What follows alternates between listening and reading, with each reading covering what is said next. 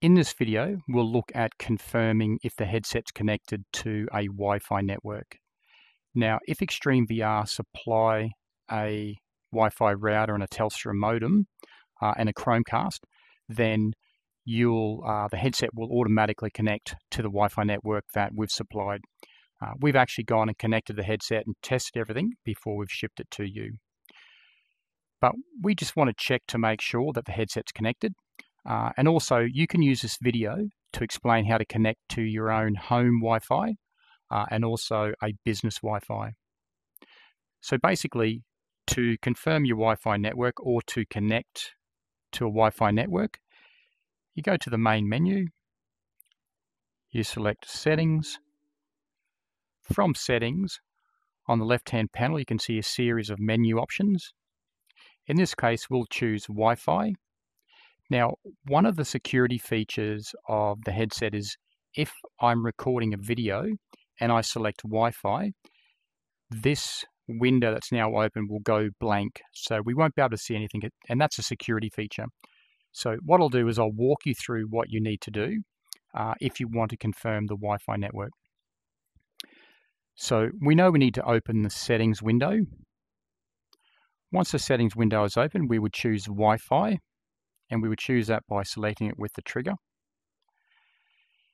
In front of us would then be a series of Wi-Fi networks. So if it's your home, that'll be listed there. If it's a work Wi-Fi, it'll be listed there.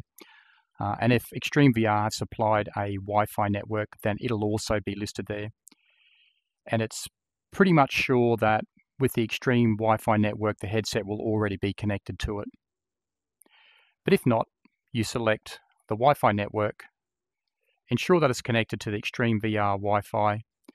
If the headset needs to be connected to your own Wi-Fi, then simply scroll down the list until you see your Wi-Fi name, select it, enter the password, choose connect, and once connected, you can close the settings window down. And what I recommend is then just testing, just to be 100% sure that you're connected.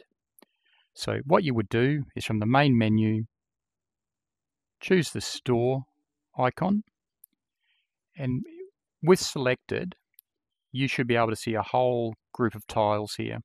And what I'll do, just to confirm my connection, is I'll choose, for example, Battle Guide. If that's displayed and I can watch the video playing, then I know I've got a good connection. So that means the Wi-Fi is connected to the headset and it's working correctly. Once we've confirmed the Wi-Fi connection, we can simply close that window down and then proceed with whatever we're doing on the headset. If for any reason you have any questions or you have any technical difficulties, please feel free to call ExtremeVR on 0468 752 485. Thank you for watching.